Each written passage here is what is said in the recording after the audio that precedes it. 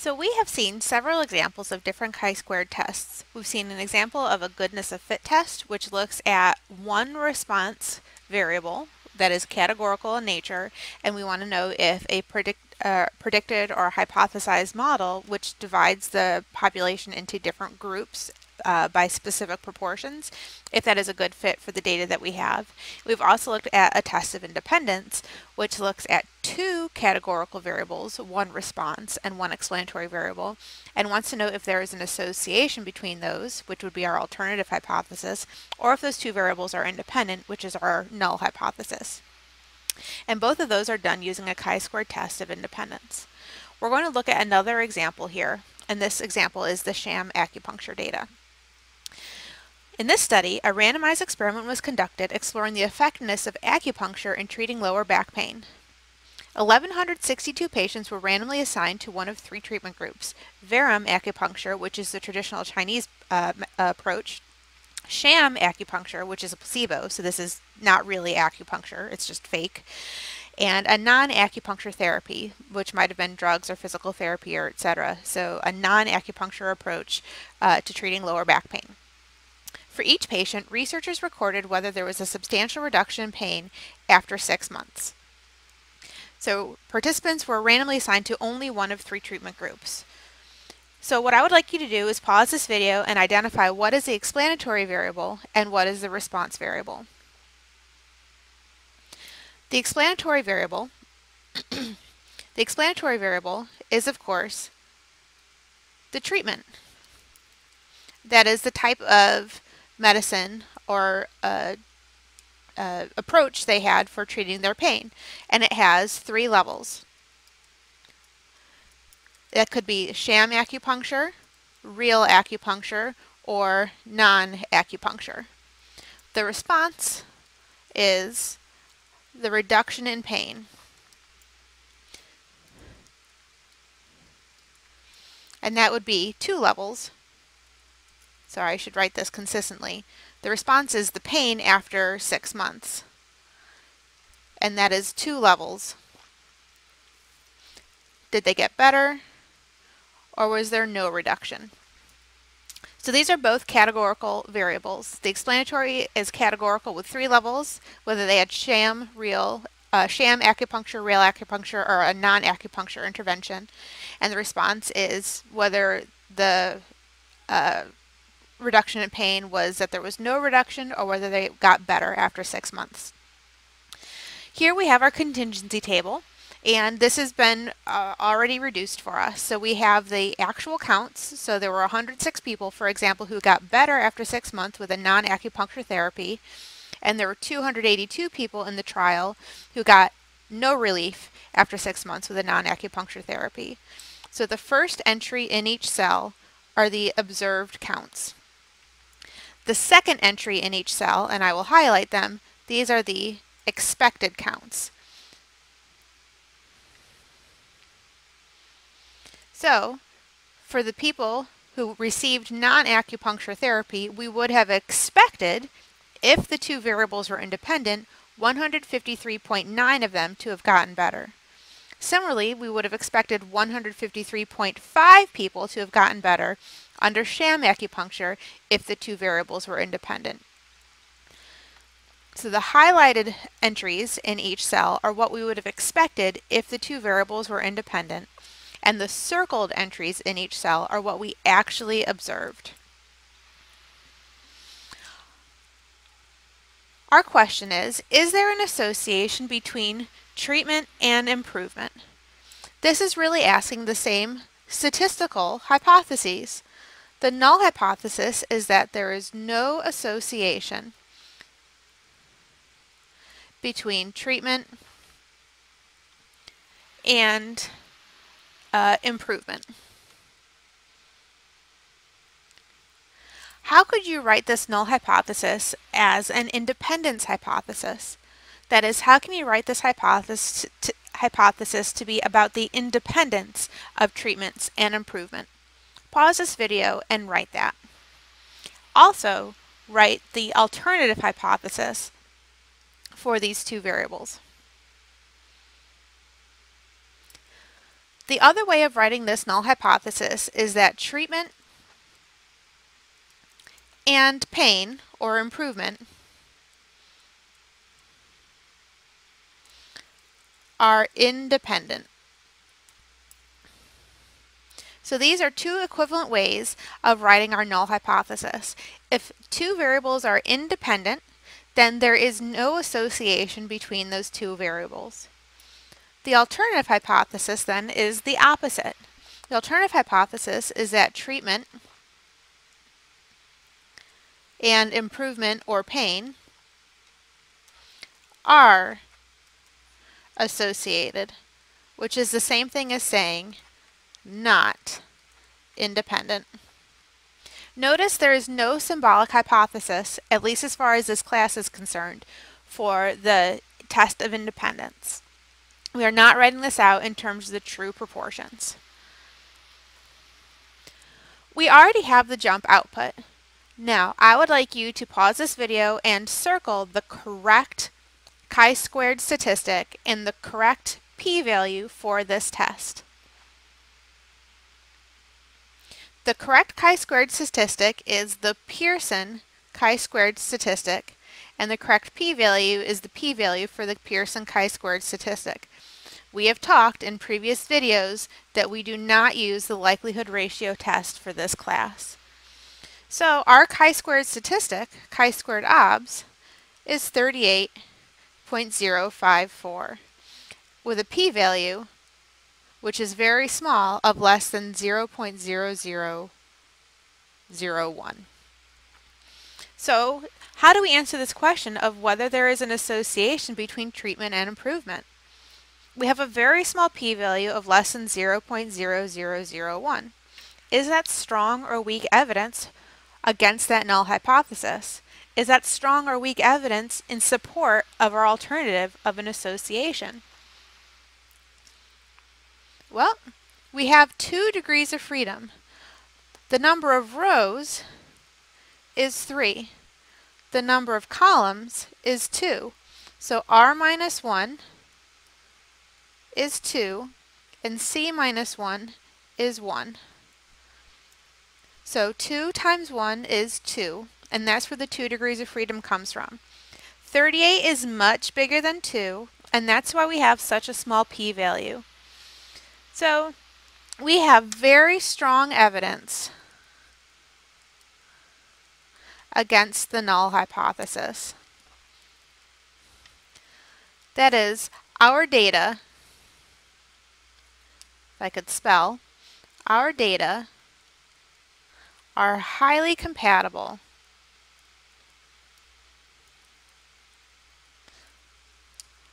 I should say our data are compatible with an association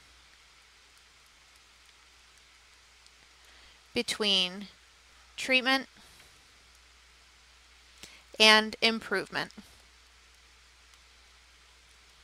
But we saw in a previous video that there are limitations of the chi-squared test. That's why I erased that highly compatible. Right? We have strong evidence in support of an association. We have strong evidence that our data are compatible with an association between treatment and improvement. But our data are not telling us how big that improvement is.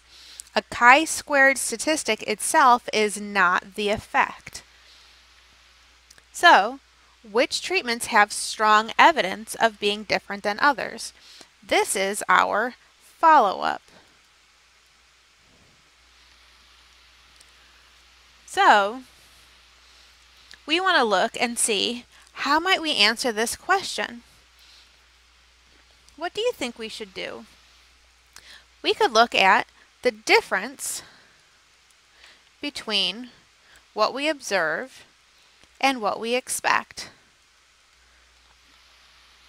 So if we look at the none group, if we look at the non-acupuncture group, we see observed is 106 and expected is 153.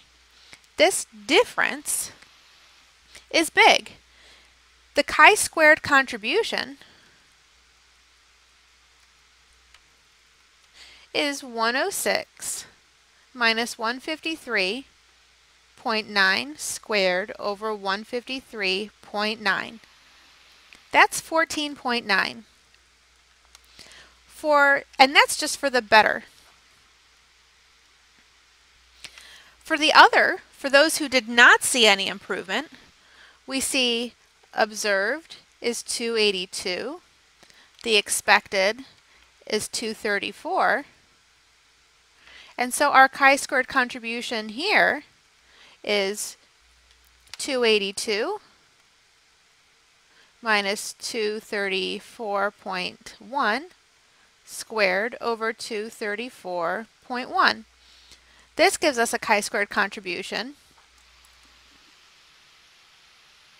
of 9.8. So this row alone, those who received a non-acupuncture treatment, gives us a contribution to the chi-squared of 25. So we're seeing pretty big contributions to this chi-squared statistic just from that row. So that is the largest contribution to the chi-squared statistic. So that is the largest difference between what we observed and what we expected. Everywhere else we see the sham acupuncture is pretty close to what we would observe and expect, and the verum acupuncture is a lot close to what we observe and what we expect. All right, but if we look at these intervals, and I'm going to emphasize, you cannot get these intervals from JUMP. Don't try, I won't ask you to. You cannot get these intervals from JUMP. I got those from a different software. But if we look at these pairwise intervals from JUMP, the difference between real and none and real and sham, these are what are different from zero. So the real acupuncture, so the verum acupuncture versus the no real treatment, that is pretty different. We have a pretty big effect between the proportion of those who got better under the real acupuncture and the proportion of those who got better under the none. So the real acupuncture improved patient outcomes at a much higher rate than those who received a non-acupuncture intervention. Similarly, those who received the sham acupuncture improved at a much higher rate than those who received no acupuncture. And I can say that because these intervals are greater than zero, and even the lower bound supports a large effect. The lower bound for real versus none is 13.5%. The lower bound for sham versus none is 10.2%. So we're supporting a very large effect for real versus no acupuncture and sham versus no acupuncture at a very, very high rate. So when we see this real versus none and sham versus none, we're saying having no acupuncture or having a non-acupuncture intervention, that's where we're really seeing the difference. If we compare real versus sham acupuncture though, how would you interpret this? So this is the Chinese, the verum acupuncture, and this is the fake acupuncture. How would you interpret this interval? So pause the video and come back and tell me this. All right, I hope that you have interpreted this as evidence of some association. The largest effect supported is 10%, but there is possible, our data are compatible with no association at all or a negative effect. So we're seeing that there may not be a difference, that our data are highly variable, that there is a lot of uncertainty in this difference, and that there may not really be a difference between real and sham acupuncture at all. So what does this tell us? Right? So think overall about all three of these intervals. We're seeing an improvement between any acupuncture treatment, real and sham versus non-acupuncture, but that there's not really strong evidence in any direction between real versus fake acupuncture. So if we're seeing no real difference between real and fake acupuncture, then maybe the differences that we're seeing between any acupuncture and none at all is really just that placebo effect. So people here are only thinking they're getting better because of the intervention of acupuncture, and it doesn't really matter whether it's real or fake acupuncture at all. So, this last question, how strong is the association? Well, there are a couple ways that we can address this. One is by looking at the difference of proportions. This is what we're used to doing. We could look at p hat real minus p hat none. And I'm going to start calling this non as opposed to none because that's a little confusing. And so the proportion of people who improved under real acupuncture is 0.476. So this is that 184 over 387. And so that's nearly 50%. So that would be 0.4. Sorry, if I'm at the bottom of my screen, my pen doesn't work. So that's a 0.476. The proportion of people who improved under fake acupuncture, well, that's just barely a quarter. That's that 106 of the 388. So that's going to be 0.273. So the difference here is 0.203. That's what's going on, and that's what's in the middle of this interval, real minus none. 0.1356 up to 0.2689. The middle of that interval is 0.203. We can also compare p hat sham and p hat none. We can do that the same way. Of the 387 people who had sham acupuncture, 171 of them improved, and that gives us a proportion of 0.442. The same proportion of people, 0.273, improved under no acupuncture, and that's a difference of 0.169. So if we're just comparing proportions, we can see that there's a 20.3 percentage point difference between those who had the real acupuncture and those who had no acupuncture at all and had a traditional therapy. That's a pretty big difference. Similarly, those who had sham or fake acupuncture and those who had no acupuncture at all did better by 16.9 percentage points. Again, that's a pretty big difference. So, these are pretty large differences.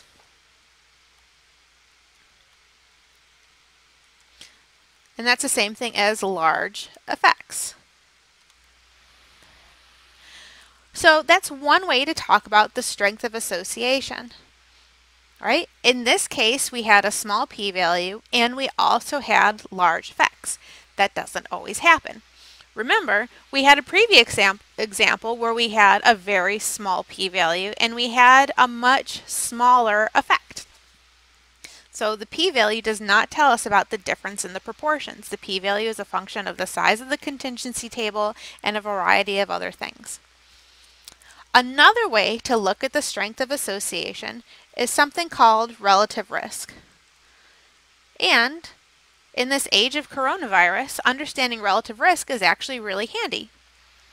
So relative risk, instead of looking at the difference of proportions, we're going to look at the ratio of proportions. So relative risk is RR, and we might think of that as a nice mnemonic for remember ratio. So relative risk is a ratio. So relative risk R's ratio. So we would look perhaps at p hat real over p hat none. Same proportions, 0.476 over 0.273. And what this tells us is that this ratio is 1.75. Therefore, patients treated with real acupuncture are 1.75 times as likely to improve as those who receive a traditional treatment.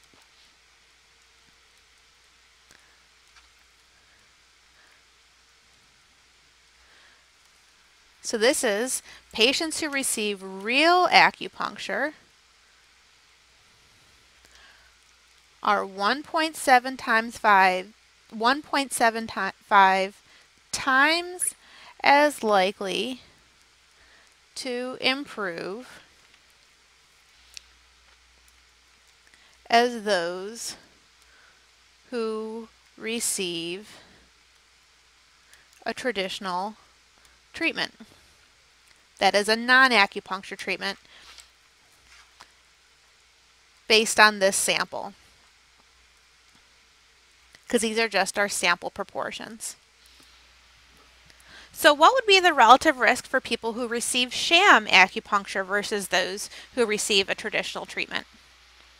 Well, we would find it the same way. We would do p hat sham over p hat non, and that would be 0.442 over 0.273, and that ratio ends up being 1.6.